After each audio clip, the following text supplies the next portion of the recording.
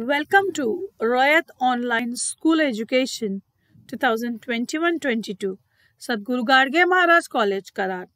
Guidance by Principal Dr. Mohan Rajmane Sir. Standard 11. Subject Bookkeeping Accountancy. Myself, Patel Madam from SGM College, Karat. Today we are going to see the problem number 4. That is about the journalize the following transactions in the books of Ashok General Stores. 2020 May 1. First transaction is receive rupees 5,000 from Ram on behalf of Bharat. Number 4 dated purchase goods for cash rupees 55,000. 8 paid for salary rupees 8,000. 12. Purchase goods from Ganesh rupees 30,000 on credit.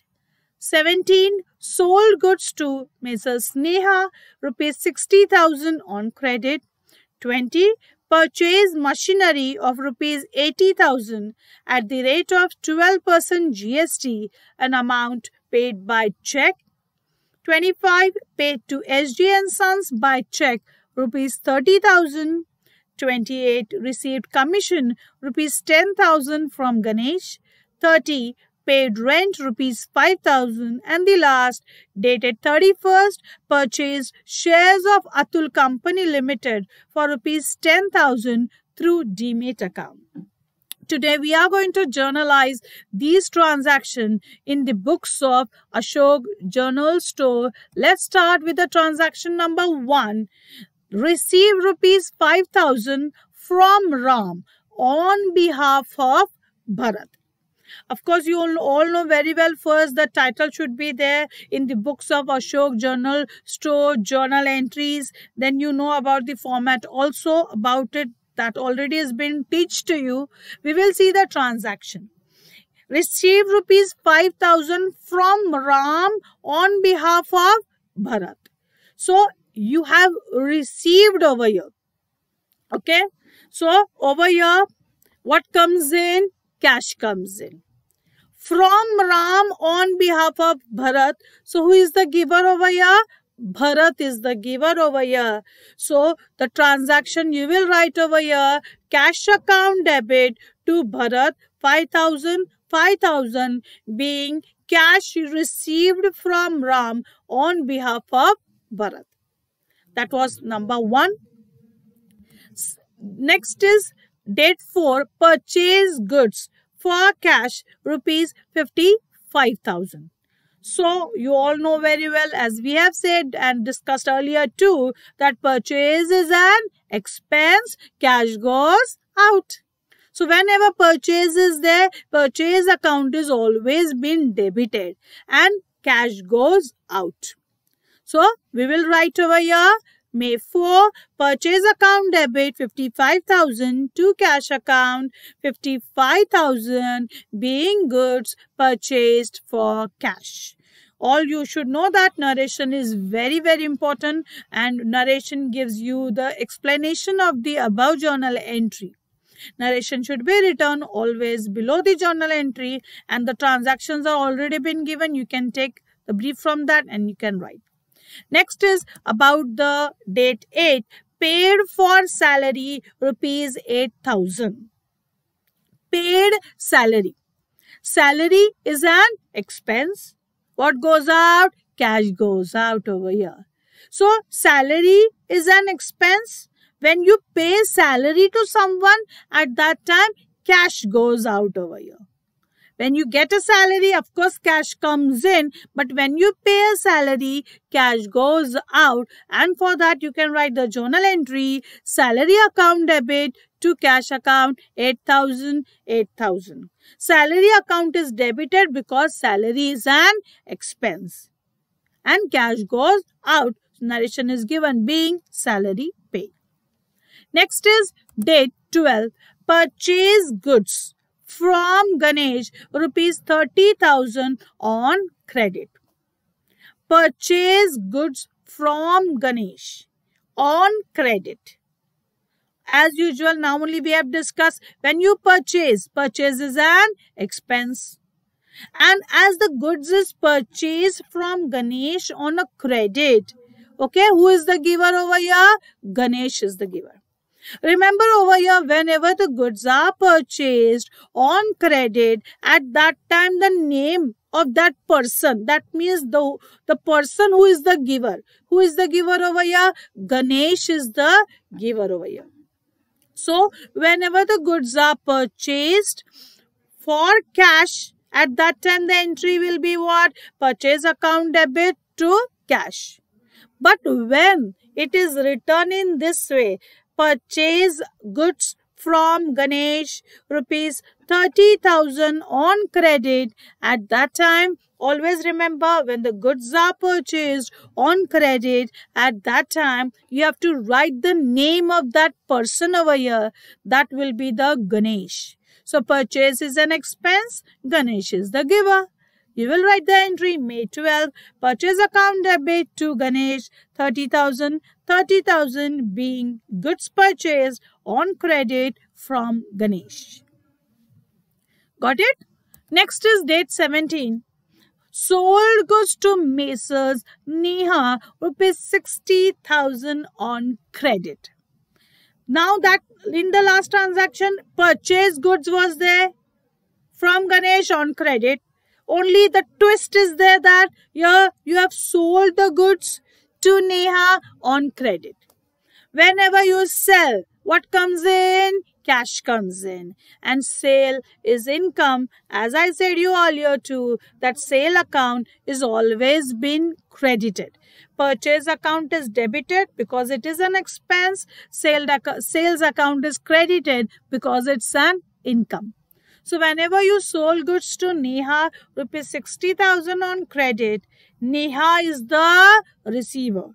See, sold goods to Neha. Who is the receiver? Neha is the receiver. As the goods is sold on a credit, the name of that receiver should come over here. If it is given sold goods for cash 60,000, what should be the entry over here? The entry should come, cash comes in, sale is an income, cash account debit to sales account. But as the goods are sold to Neha on a credit, at that time you will write over here, Neha is the receiver, sale is an income. Who is the receiver over here? Neha. And what is an income? Sale is an income. So the entry should come over here, Neha's account debit to sales account, 60,000 on debit, 60,000 on credit. Being goods sold to Neha on credit. Got it? Next one after this is date 20. Purchased machinery of rupees 80,000 at the rate 12% GST and amount paid by check. So first of all, the common entry for this is what we will see. Whenever you purchased, what you purchased? You purchased a machinery. Machinery account debit, that is very common. And cash goes out, but amount is paid by check. So when the word check comes over here, bank account is always been credited. Instead of cash, you will write the name bank over here. So, machinery is purchase of rupees 80,000 and GST is allowed over here how much? 12%. So, when you removed 80,000, 12%, at that time you get the answer over here, that is 9,600. How to remove? You all know very well. 80,000 into 12 upon 100. When you remove, you get the answer 9,600. Further, what to do, I'll tell you. This 9,600, you have to divide into two parts. As GST will be divided, as GST is there, you have purchased. Input GST will be there. Yes or no? Input. This GST will be divided into two parts. Input CGST, input SGST. Always remember, whenever GST is debited, that means it is purchased, input will be there. whenever it is sell, then output GST, which has always been credited. This is what, as you have purchased a machinery over here at 12% GST and you have paid the amount by check. So at that time, remember, always input GST will be there. And this input GST, we will divide into two parts. The first part is input CGST, input SGST. Now, total amount of GST, which you already have removed, that is 80,000, 12%. That is 80,000 into 12 upon 100. You get the answer 9,600. Now, what to do further? This 9,600, you have to divide into two parts. The first 9,600, how to divide? You all know half when you do. 9,600 half is 4,800, 4,800. First 400 you will write for input CGST.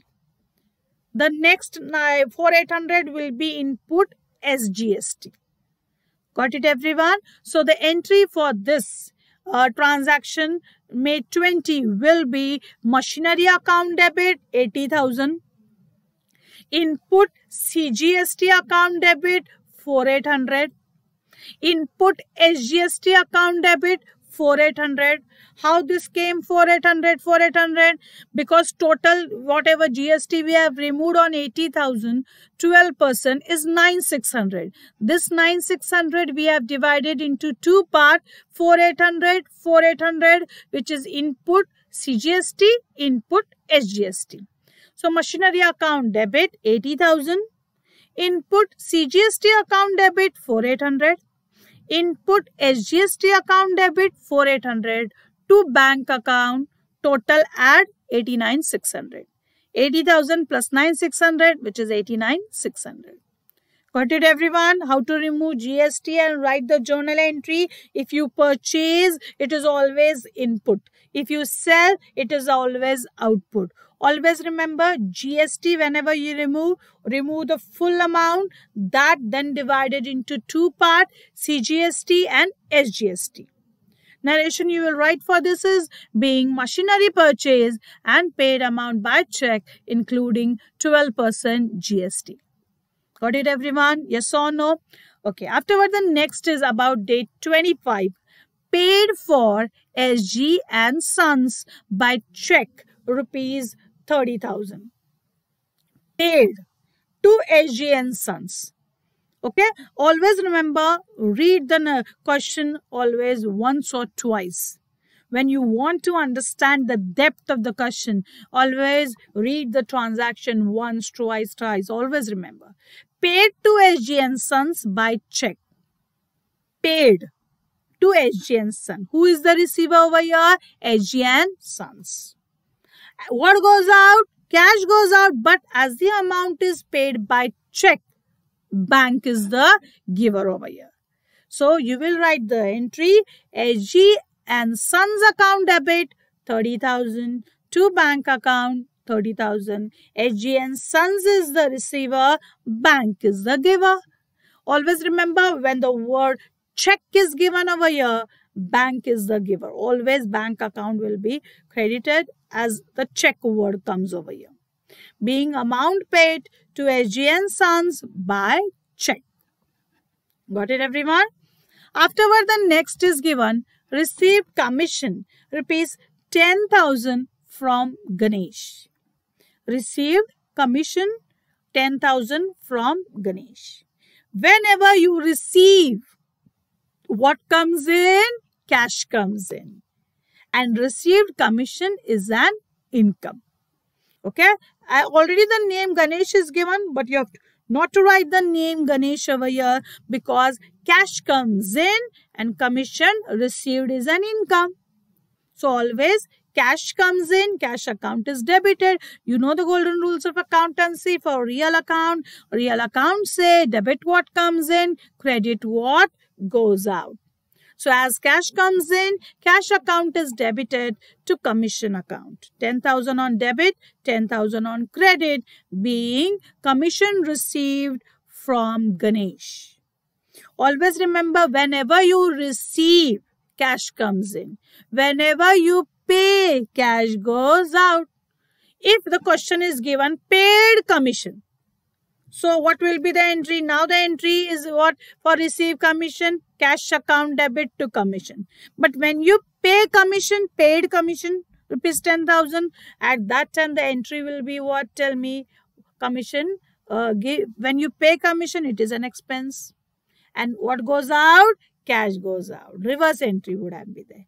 But now as you have received the commission over here of rupees 10,000, cash comes in and commission received as an income will always be credited, being commission received from Ganesh. Afterward, the next entry is about date 30, paid rent rupees 5,000. Okay? Paid rent. When you pay, at that time, rent is an expense. And when you pay, what goes out? Cash goes out. So, rent is an expense, cash goes out. You will write the entry, rent account debit to cash account, 5,000 on debit, 5,000 on credit, being rent paid. Okay? So, when you pay rent, cash goes out. And when you get rent, cash comes in. Always remember this 2 point. What is coming in? Either cash is coming in or cash is going out. This point always we have to see the question and understand it. Afterward, the last entry is over here is purchased shares of Atul Company Limited for rupees 10,000 through demat account. Okay. Again, I'll read the question for you. Purchase shares. So, when you purchase share, of course, it's an investment. An investment is always done over here in the shares part. Okay. So, when you purchase the shares, at that time, which account will be debited? Investment account will be debited. You can write entry like this, investment in shares account. You can write investment account. You can write shares account. Everything goes. So, investment in shares account debit, as it is, you have opened a demat account which is opened through a bank. Who is the giver over here? Bank is the giver over here. So, you will write the entry investment in shares account debit to bank account. 10,000 on debit, 10,000 on credit, being shares of Atul Company Limited purchased. Got it, everyone? Yes or no? In this way, we have journalized the transactions. Okay? Enough for today. Thank you very much.